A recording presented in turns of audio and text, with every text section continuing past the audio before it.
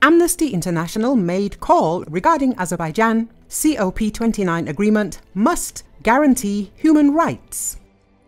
The UN, the organizer of the COP29 climate summit to be held in Baku in November, should include human rights issues in the host country agreement HCA with Azerbaijan.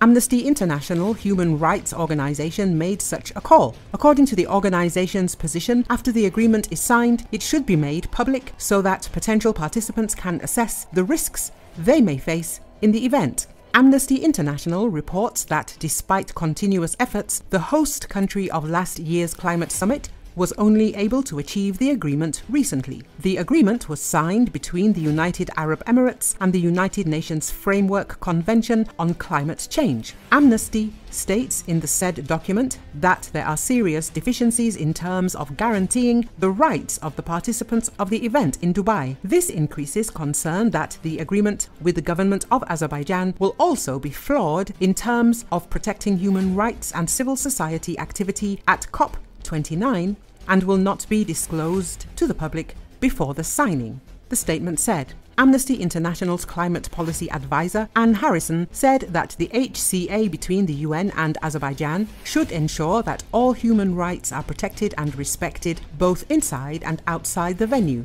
This includes freedom of expression and free assembly. This is especially important because the Azerbaijani authorities recently intensified the pressure and detained journalists, human rights defenders and climate activists. Harrison added that considering the gross human rights violations committed by the Azerbaijani government, the UN HCA agreement with Azerbaijan should be made public immediately after signing. This is important to assess how civil activism is maintained at COP29. Harrison calls on the relevant US Secretariat to also post all past and future HCA documents on its website in the interest of transparency. It is emphasized that Azerbaijan should also publish this document. Amnesty International has documented how previous COP climate summits, including those held in Poland, Spain, the UK, Egypt and the UAE, have restricted freedoms of expression and free assembly. The organization emphasizes that it has registered a gross violation of these rights in Azerbaijan, and this issue is causing concern for the security of the participants of this year's COP summit. COP29 will be held in Baku from November the 11th to the 22nd. The Azerbaijani authorities have said that basic rights and freedoms are fully guaranteed in the country and have not accepted the criticisms of international human rights organizations. It was said that no one in the country has experienced political pressure due to their professional activities. However, since November of last year, up to 20 journalists and social activists, including employees of Canal 13, Toplum TV and Abzaz media publications, have been arrested in groups on charges of smuggling. They do not agree with the accusation, explaining it by professional activities and political order. The detained journalists mainly conducted investigations that exposed corruption in the upper echelons of the government.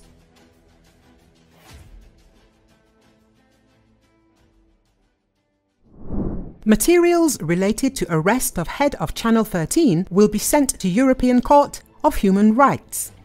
The Baku Court of Appeal of Azerbaijan rejected the appeal of the extension of the prison term of Channel 13 internet television head Aziz Oradov. The complaint was filed against the decision of the Sabail District Court dated June the 25th to extend the prison term of Oradov and TV employee Shamo Eminov for another 3 months until September the 27th. Lawyer Fakhreddin Mediev told Voice of America that during the trial, Oradov said that his arrest and detention were illegal. Oradov said that the accusations of foreign currency smuggling are groundless and that they are not confirmed by valid evidence. He said that the criminal case was falsified and he was persecuted for his journalistic activities. Lawyer Mediev noted that the defense intends to send materials to the European Court of Human Rights in addition to the previously filed complaint about the detention of the journalist. Aziz Oradov, the head of Canal 13 Internet Television, was detained on November the 27th last year. Accusation under Articles 188.2,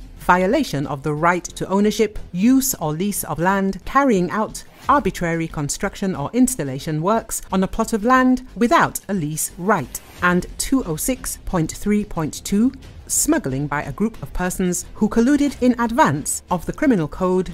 Aziz Oruchov denies the accusations and says that his arrest was aimed at restricting journalistic activities. Access to the website of Channel 13 in Azerbaijan was restricted by a court decision on December the 11th. Shamo Eminov, an employee of Channel 13 Internet Television, was arrested in December of last year and a criminal case was opened against him for smuggling.